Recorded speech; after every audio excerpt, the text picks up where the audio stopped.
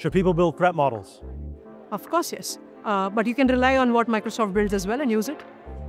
Should people build threat models? I'll go with sure, yes. People should build threat models. Of course. That sounds good. Yes. Yes, they should. Are you going to follow up with do you? Because no.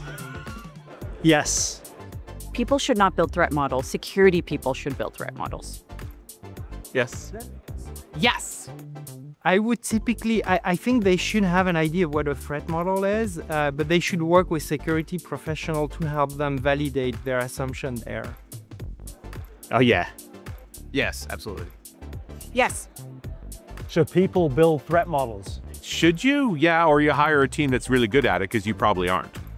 Oh, yeah. Yeah. Yes. Yeah, I think they should. I think they should because you want to be able to predict things. You want to do some red teaming. So I think you need to be able to do that. Yes. Yes. Yes. Yes. Yes.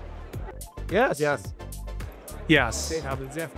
Sure, yes, all the time. Should people build threat models? People and AI should build threat models. Perfect.